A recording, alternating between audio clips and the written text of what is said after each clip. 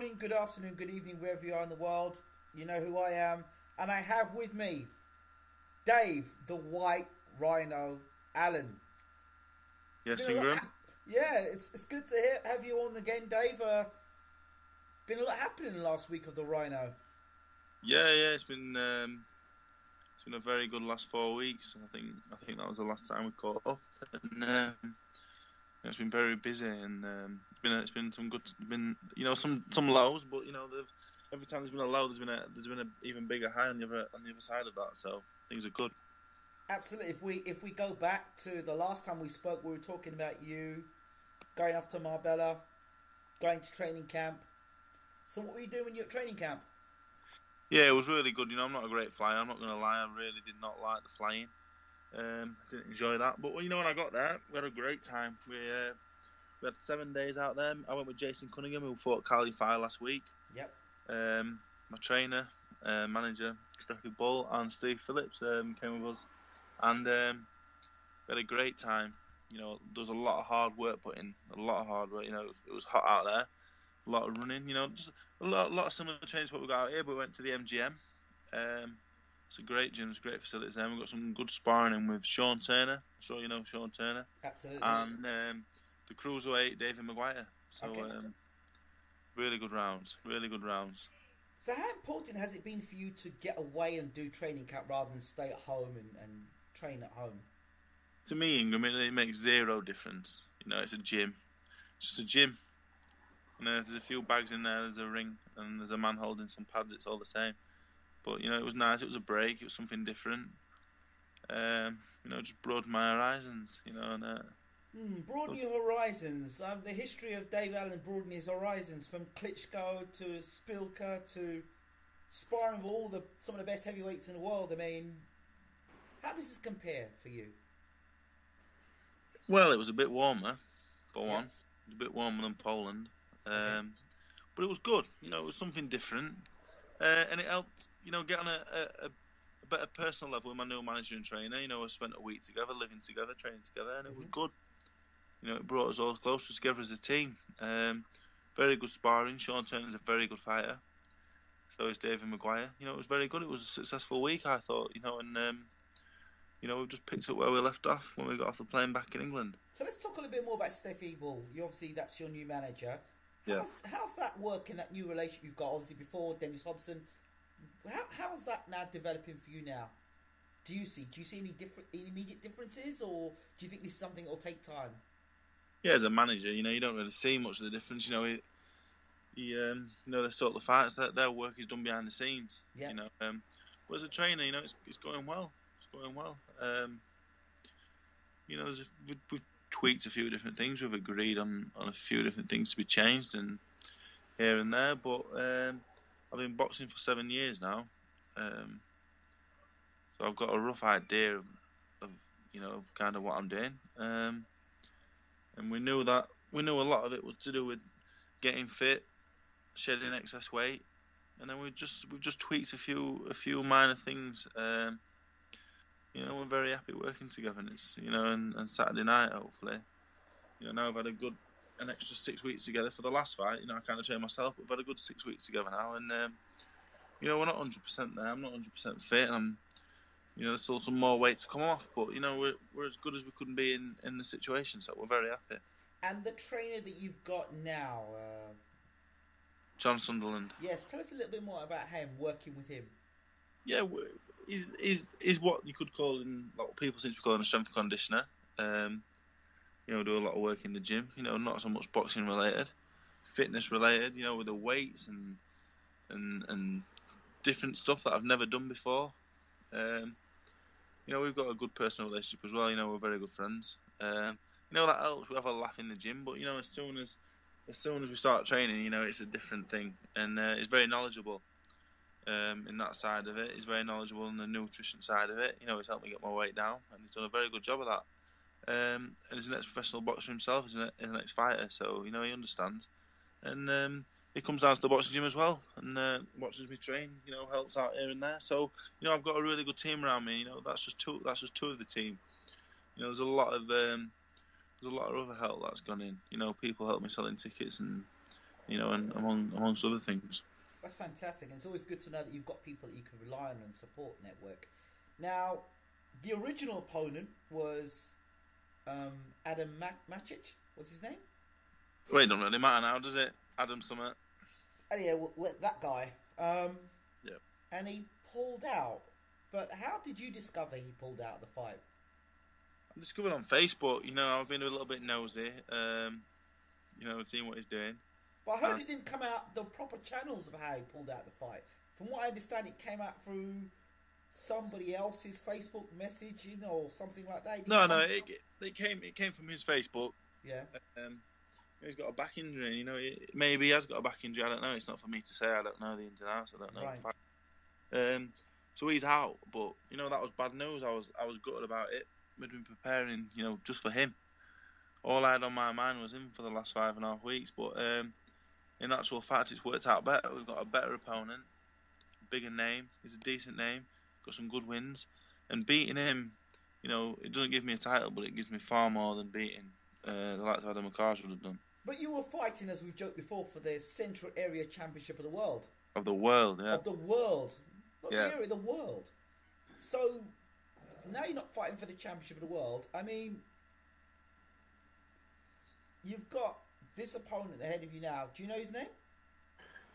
Fabrice Aurieng, I believe. Okay, Fabrice Aurieng. Now, from Fabrice Aurieng, there's a different style altogether. Macic was just tall and sort of like different styles. Both southpaw, one orthodox and one southpaw. No, we couldn't have got any different. We had a 6'7" orthodox fighter who threw wild swinging shots, and now we've got a 6'1", very experienced, short, compact, decent boxer, tidy, very durable. So I couldn't have got any different really. And I believe Aurieng is 100 times better fighter than Adam McCarthy will ever be. So, and that's what I'm looking for. I'm not fighting for a title, but every time I fight, I'm fighting so I can look at myself in the mirror the next day. So it's any fight is important as the next, whether there's a title on the line or not. But mentally now, switching on to a guy that's shorter now. I mean, you had in your mind, you probably had visualizations of you knocking out Adam, or visualization of you winning the fight. Now you've got to readjust and recalibrate the actual fight you've got now against a guy that's much shorter. What are the challenges now that you have to deal with that you wouldn't have had to deal with before?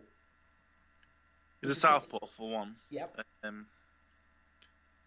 It's a big height difference, but it doesn't really make it. I don't think it makes a massive load of difference. There's going to be no excuses to be made. With whatever happened. It's just another fight. I've sparred many fighters: short, fat, tall, skinny, yellow, white. Black man doesn't make a difference, does it? You know what I mean? So there's no excuses to be made, is it? But I do think he's a very good fighter. He is on short notice, but he's got a world title kickboxing fight in 3 weeks, so he's going to be fit. Yep. And we'll know a lot more of the way, and I'm a very honest man. I'm not going to lie. If he turns up at over 17.5 stone, he's not ideally prepared. Right. If he's near as 16.5 stone, it's going to be a really hard night. I've only had 10 amateur fights and 8 professional fights, and less than half have gone the distance. I've not done many rounds. So, but this fight, I will learn more from this fight than the 18 amateur and professional previous. I'm really looking forward to it. It's a big opportunity, live on Sky Sports, in front of the main man in British boxing right now, Eddie Hearn, a big audience. So I'm really excited. What does that mean to you? If we look back on when we first started doing interviews with you, Dave, if we look back there and look at where you are today in 2015, live on Sky Sports, Dave the White Rhino Allen. I mean, and on the bill, Chris Eubank Jr. as well. Yeah. Kevin McDonald. I mean, those are 2 fights there, and yourself's in there as well. You're in the mix. Yeah, I could get emotional about it, thinking about it. 12 months ago, even as close as 6 months ago, I never thought I'd box again. And if you'd have told me 6 months ago I'd be fighting live on Sky in a real good fight against a really good opponent, and a win and springboard me on to maybe getting a really big fight, then I'd have told you to stop lying to me, because I need to get back to work with them naughty kids. So it's crazy, and I've got a really big smile on my face, and I'm going into this fight, with a really positive attitude because, I'm winning. I'm fighting live on Sky Sports and doing what I love to do, and I've got to thank everyone who's helped me. I'm nowhere near where I want to be, but it's an achievement to be where I'm at now, and I'm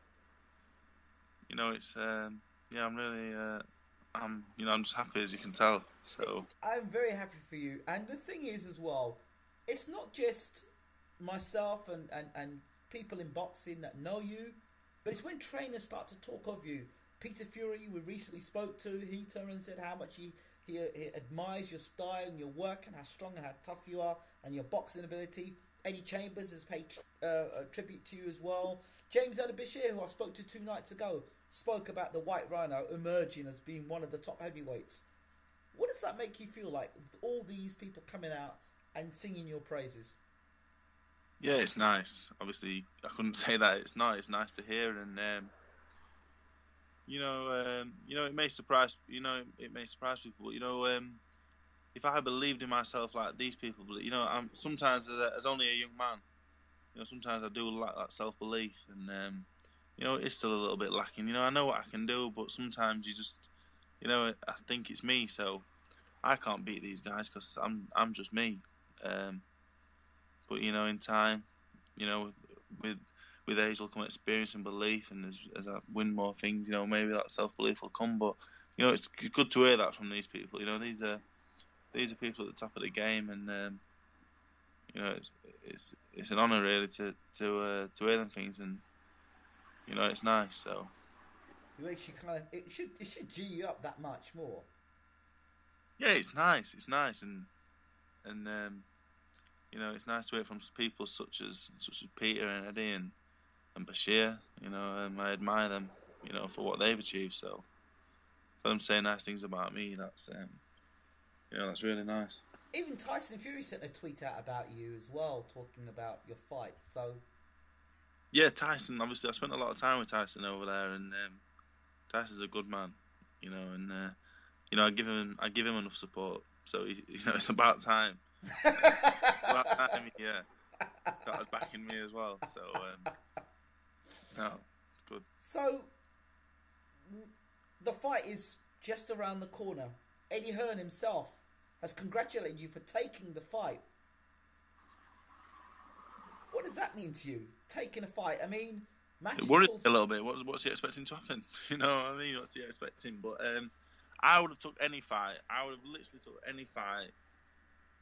And I'm not saying that in a cocky way. I'm not saying I can beat any man in the world. I'm not there yet. I'm not the finished article. But I will fight anyone. And, win, lose or draw, I'd go back and do it again the next day. I don't fear any man in a boxing ring. So yeah, Aurieng is a very good opponent. He's a very good fighter, but he's not world class. One of the guys he fought, Breedis knocked out Manuel Shaw quite recently. I mean, he went to points with him. I was much earlier in his career.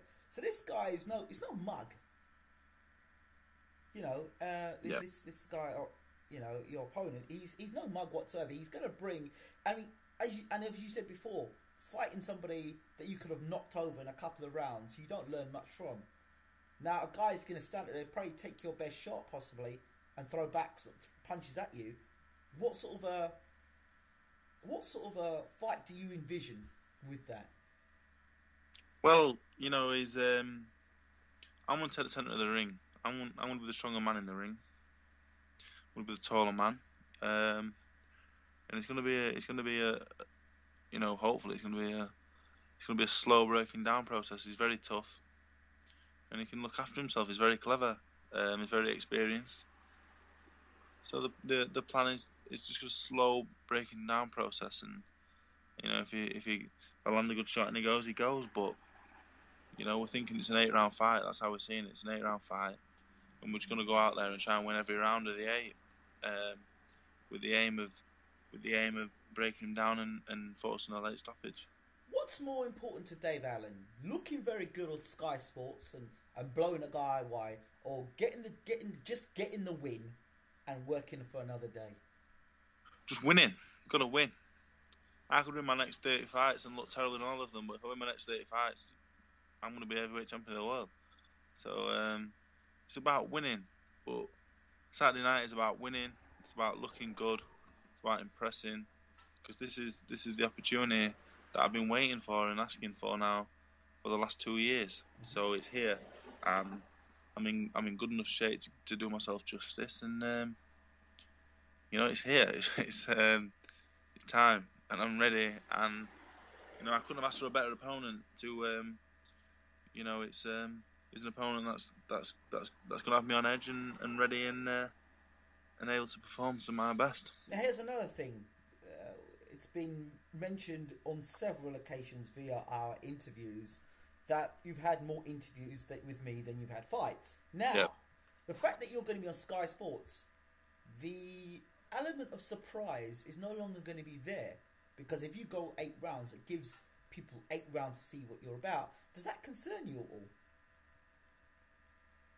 Yeah. No, all because I can do a little bit of everything. And you might see that Saturday night. It's boxing, and no one fight is ever the same.